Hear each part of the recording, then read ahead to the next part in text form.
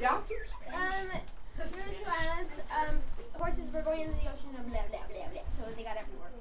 Yeah, so what happened, you had an idea too. No? Okay. So what happened was, here, I kind of have to get out of the way. So the conquistadors brought horses to the United States and to the Americas, okay? And the conquistadors, Columbus was the first one, and then more and more conquistadors came. Now, what were the conquistadors? Anybody know? Spanish. They were Spanish. The people who conquered places. They conquered places. Were they Aztec?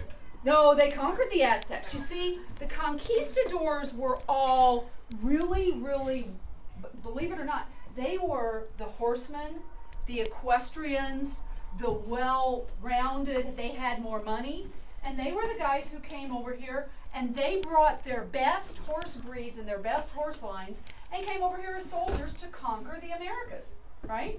And so what a lot of people don't know is that they didn't bring their bad horses.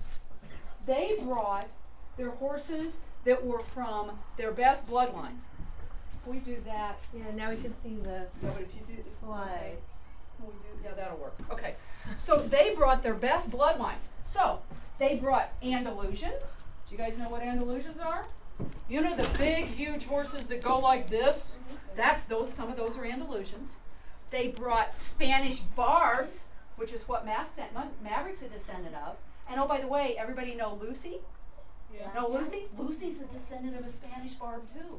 Lucy and Maverick together came from the same wild horse, Mommy and Daddy, way back there. Really? Yeah, they came from the same lines and then they expanded down. So they brought Andalusians, they brought Spanish Barbs, they brought these things called Genets, which are these horses. Everybody remember all the horses painted on caves? The Spanish brought those too, except that breed's no longer around anymore because it was bred out of existence. So they brought all those horses. Yeah. So Maverick and Lucy, brother and sister. No, they're way back, and they're descended from the same parents, same lines, way back. Because the Spanish Barbs, so remember when the conquistadors came to America, they didn't just come to North America, they came to all the Americas. They came to North America and South America, right? And they brought the same horses. So a Peruvian Paso, which is South American, and Maverick, who was a North American Mustang, are both descendants of the same Spanish Barbs from the conquistadors. Oh, cool. Isn't that cool? It's just that they went to different parts of the Americas. Now, what was the important role that those wild horses played back then with the Spanish? They helped them with war. Yeah. How did they help them? They helped them because they would ride them into war. That's right. And how did that help them? That helped them because they could go faster. That's part of it. What else? They wouldn't use as much energy. They didn't use as much energy. They're skittish. The horses, yeah, they were skittish. That didn't exactly help the Spanish. Yes, ma'am. They helped them be able to travel faster and not have to walk so much. Helped them be able to travel faster and not have to walk so much. Do you have an idea? Was that your idea? Was their transportation. There's another really important thing about horses. So if you're an Aztec or you're a American Indian and it's the 15th century, how are you fighting? With bow and arrows. Bows and arrows, and were you on foot? Yeah.